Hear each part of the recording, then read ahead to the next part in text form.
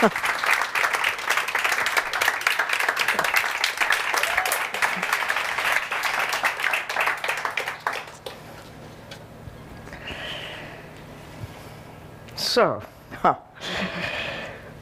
5 years ago, TED tried a new way to do what it does so well. That is, to foster ideas worth spreading, ideas big enough to change the world. And so they organized the first Mission Blue in the Galapagos Islands aboard another National Geographic Lindblad vessel. And here we are, 5 years later, in another part of the Pacific Ocean, and now the stars are lined up in ways that have never been possible before. As never before in history, we know what none who preceded us could know. It just gets better in that way as we learn more and understand more who we are, where we came from, and maybe most importantly, where we might be going in the future. It is something like a race. Can we learn enough soon enough to be able to keep pace with the changes that we have caused to the only place in the universe that's suitable to sustain us? So days, literally days after we returned from Mission Blue 1 from the Galapagos, we got a wake-up call. I did anyway. Most of the world did, because we could see our power to destroy. It wasn't intentional, but it happened. And it's just an example of the kind of power that humans have developed in the matter of a few hundred years to truly alter the nature of nature. It wasn't long thereafter that I had a chance to experience what it's like to swim in a changing ocean. In fact, this is just an example of a place near Cocos. It's a World Heritage Area. It's a hope spot. It is a place that is now awash in a river of plastic. We now see, even now, even though we know better, we're still extracting wildlife from the sea in ways that are clearly not sustainable. Consider what we're doing to creatures that once thrived in the high seas, sometimes near the shores. Swordfish. They're taken so relentlessly that they rarely get to grow up to be big swordfish. Henry David Thoreau once commented many years ago, "Who hears the fishes when they cry?" We need to think differently about our relationship to the ocean and the creatures who live there. We now know that the ocean drives climate and weather. We know that the ocean is the source, the fundamental underpinnings of our economy, of our health, our security, our life itself. But it's not just those issues. This we now should be looking at as a moral issue, an ethical issue. What are we doing? What are we doing to our mostly blue planet? So this is a glimpse of the Coral Sea, a place that I knew when it was as robust as what you were seeing here, what we are seeing here, in this still intact, still beautiful part of the Pacific Ocean. There are lots of reasons for despair. The deeper you go in the ocean, you'd like to think the smaller our footprint is, but things are changing. We're moving deeper into the ocean now with deep sea mining, not just deep sea fishing. It seems that wherever we can take ourselves, we go with the attitude of extracting from the very systems that keep us alive. Lots of reasons for despair, but you know what? There are plenty of reasons for hope as well. And that is what keeps me going, I think. It's just the idea that it's not just all despair. Plenty of reasons for hope. And this is the time, as never before, that not only we know what we have to do, but to actually get on the business of doing it. With knowing comes caring, and with caring, there really is hope that we can get it right. After 10 years of analysis, the Census of Marine Life that looked at the past and the present and the future of life in the sea came to the conclusion that it's not all doom and gloom. About half of the coral reefs around the world are in pretty good shape. About 10% of the sharks, the tunas, the groupers, the halibut, and other kinds of creatures, large and small, still remain, despite clear cutting of wildlife in the sea, mostly at a rate that is increasing in recent decades. But they're not all gone yet. We're beginning to look at the creatures in the ocean with new eyes, with new respect about who they are, what they are, and how they fit into the greater scheme of things.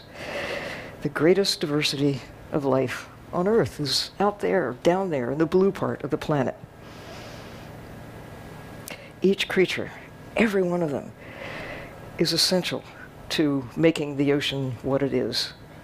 I don't think there are any spare parts out there. They're all doing something that makes the planet function in ways that were in place long before humans arrived on the planet. For the little fish, the tiniest ones that have their little burrows and home places in the reef, to the largest fish in the sea. And yet, many people think of fish as, well, you know, fish. All 50 or not 25,000 or so different kinds of fish get labeled comprehensively as fish, or more often as seafood. Fish and chips, fish chowder, catch of the day, rather like saying Kentucky Fried Birds, or how about mammal burgers? Fish as economic units, as currency, not as living components to be treated with ethical considerations as well as gastronomic considerations. 2 years after the Galapagos expedition, I had a chance to reaffirm what I've learned after 10 times of living underwater for weeks at a time and thousands of hours of diving. What I learned within that time is a respect for life. A respect for life in the sea in ways that we have come to respect birds on the land and other creatures. Not enough, but the way we have yet to understand the nature of life in the sea. Getting to know them as, again, notion as a laboratory, living in the ocean, to see it from the standpoint of the creatures who actually live there, to become a sea creature. I mean, in a sense, we're all sea creatures anyway, as dependent on the ocean as any fish or whale or coral reef. But it's getting to be there and spend time with them, to get to see them the way we have with many of the creatures on the land, to recognize that, well, every fish has its own face. Every one of them has its own distinctive DNA, just like cats and dogs and humans and whatever. Now we're beginning to understand that these are wildlife, wild creatures, part of the planet that makes Earth what Earth is. So, the current Pope, the Pope of Hope, suggests that maybe we should do unto others as others do unto us. Can you imagine doing that with fish? Or just suppose we listened to the ocean, listened to the fish, or thought about them in different ways. Of course, fish can't speak for themselves. It's up to those of us who can see them and speak for them. But what if we listened to the voice of the ocean? We have done so with whales. By the middle of the 20th century, after centuries of regarding whales as commodities, people began to see whales with new eyes. They began to listen to their songs.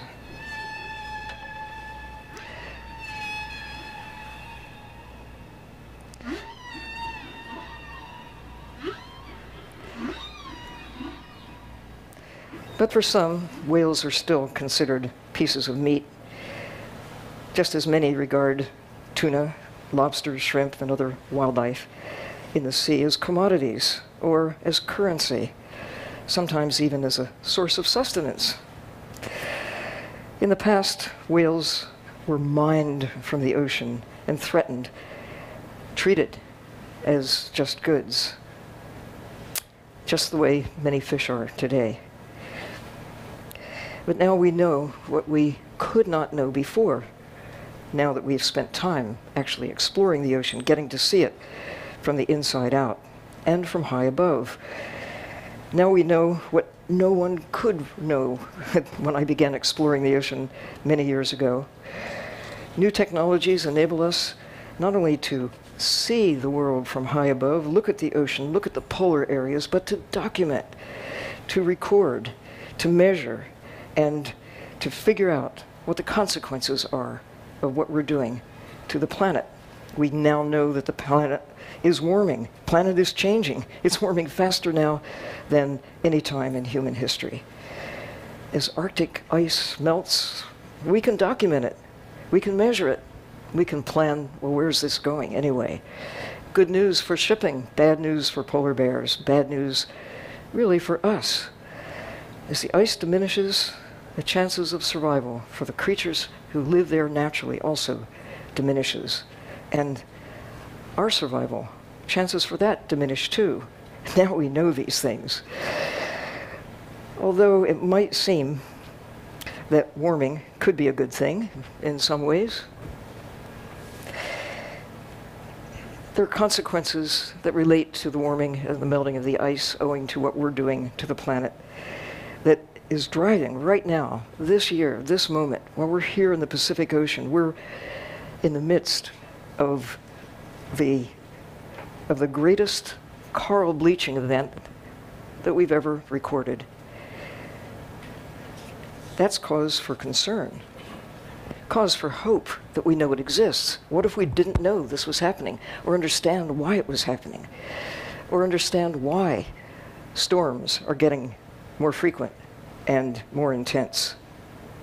But now, through the technologies that enable us to understand the causes of many of the problems, excess carbon dioxide in the atmosphere and in the ocean, we can now see solutions. Protecting the natural systems that not only extract carbon dioxide from the atmosphere, but also emit oxygen that's vital to life as we know it. If you like to breathe, listen up. Protecting mangroves, marshes, seagrass meadows. It's critically important to take care of these systems that keep us alive. In the ocean, small photosynthetic organisms hold the planet steady by capturing carbon, by emitting oxygen, by driving the great ocean food webs. It's important to take care of them, too. And there it is. Ocean food chain in action. The important thing when you get in the midst of something like this is not to actually become a part of the food chain in action. But what you can see is, okay, sunlight, photosynthesis, food, oxygen, right up the food chain to drive and power the great ocean predators and ultimately shape the character of the ocean chemistry. In the past 5 years, since Mission Blue 1, there's been an increasing awakening to what we should have been aware and concerned about, and what seems obvious when you think about it, that the ocean and all that it holds is actually the most effective carbon capture and sequestration or storage system that exists or ever has existed. We now speak of blue carbon. What a concept. We know that trees are carbon capturing and storage units, and we give carbon credits for trees. What about fish? What about dolphins and whales? What about all life in the sea? It's a living planet, chock-a-block full of carbon-based units that hold the planet steady. We need to have new ways of thinking about the value of the creatures that are there. Of course it relates to climate change, just as natural systems on the land do as well. So, new technologies have come along that have made possible access even to the deepest parts of the ocean. Now we can see the ocean and see ourselves with new perspective, new eyes, new understanding. Few systems currently exist to enable humans to go see them for themselves, the nature of what's below the surface. I mean, we can get down as divers, snorkelers, whatever, to the skin of the ocean, but the average depth is 2.5 miles, and all of it matters, right down to the greatest depths, 7 miles down. What are we thinking? You know, there are thousands of aircraft and thousands of millions of cars, millions of boats. How many submarines that enable us to see the other part of the planet that heretofore has not been accessible to us, but we have the technology. What we lack is the will to get down there and see for ourselves what lurks within the ocean itself. I mean, every scientist, every kid, every CEO, every president, every person, every citizen should have access to the blue part of the planet. All the way down. We go 7 miles in the sky. What's keeping us from going regularly 7 miles to the deep parts of the ocean? We need not just systems that can take us personally, although we certainly do need them, we also send our presence remotely into the sea. Harnessing the technologies that now exist that we could only dream about 50 years ago, we're dreaming about, but now they're here within our grasp. This is a moment in time as never before. And here, maybe as never again, because things are changing fast. One thing that is exciting is to understand that nations do have jurisdiction now out beyond the land that we know and love as our countries. So, early this year, the United Nations, after years of deliberation, has finally agreed to a process that would make it possible to protect the high seas beyond national jurisdiction with an implementing agreement that can lead to governance and ultimately protection of areas in the high seas that now, in a sense, are owned by everyone, but protected by no one. Island nations in the Pacific and globally have begun to exert their authority in their own exclusive economic zones to protect large areas of the ocean, securing their assets, giving marine life safe havens. Blue parks. I mean, what a concept. Early in the 20th century, this was an idea for the land. Now we're beginning to look at the ocean, including the deep ocean. We think of the ancient trees worth saving. How about the ancient corals that are thousands of years old? How about getting transportation systems that'll take us out to see the wondrous geological formations as well as the biological ones in the deep sea?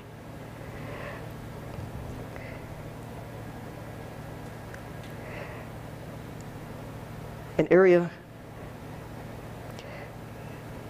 that has been protected for 15 years is giving us cause for hope that we can use our new insight, our new technologies, use our minds to grasp the significance of restoring places that have been depleted. Cabo Pomo is a beacon of hope. It had been fished, depleted to the point where literally there was little for the local people to catch. But here's the big idea. The people themselves sort of took note of the need to protect and restore a place that was important to them. And soon after the Galapagos expedition in 2010, I had a chance for the first time to visit this place, and then later, 2012, most recently, earlier this year, to meet with Jeremy Jackson, who was on the first Mission Blue expedition, to conspire with him and the people who live there to see what could be done to enhance their hope for a place that now has been protected and with luck will continue to be protected, not just for the creatures who live in the sea, but for the people who live by the sea, and recognizing that literally all of us live by the sea. If we protect the ocean, we protect ourselves, of course, but it's only coming into focus right now that when you take action, You can go too far. We have lost species. We have lost systems in the ocean. But if you come soon enough with protection, restoration is possible. So here's the plan: to develop a global framework, engaging people, communities, organizations like Cabo Pomo, working with the local people, listening to them, and using their sense of caring about their future. And in partnership with the International Union for the Conservation of Nature, that represents more than 100 governments and nearly 1,000 organizations, represents people around the world, with scientists, teams of scientists in 45 locations around the world, to harness that framework and give people a place they can go, to empower them to start the process, to wind up eventually with official protection for the places they care about. Presently, more than 100 places have been nominated as hope spots, and we need to be able to respond to that interest, to that love, to that hope. Actually, there are other ways. Of course, other organizations are doing their part to protect the ocean. The National Geographic, with the pristine seas expeditions leading to protection, working with governments and working with people. 20 areas that have been identified as being in really good shape, worth protecting. And some success has already been realized. Well, all of the pristine seas are hope spots. But hope spots don't have to be pristine. In fact, most of them aren't. They're places that with care can recover, like Cabo Pomo. It's an idea that is worth spreading, an idea that could change the world, embraced by people wherever they are. You know, there was a time we thought that we could do anything to the ocean that we wanted to, no problem. But now we know the ocean is not too big to fail. Now we know what our predecessors could not know. Plenty of reason for hope, but only if we act on what we know. We're living with policies that were set in motion sometimes hundreds of years ago. Ethical policies, dominion over life on Earth, an attitude that we are the boss of the world. We're a part of the world. And it's our job as individuals who can now bring about change to cause hope for the future. As never before, we have a chance to do just that. 2012, at the UN conference in Rio, the headline was, "What is the future we want?" What's the future we really want? We have the power to shape it, but we have to hurry because there are tipping points that have begun to move beyond the point of no return. Can you imagine a world without sharks? Can you imagine an ocean without tuna, without coral reefs? Can you imagine a world without us? Lots of things you can imagine, but I'd like to imagine a world with hope. This is a time when we have choices. We still can shape the future that we want. Protect the ocean as if our lives depend on it, because they do. Thank you.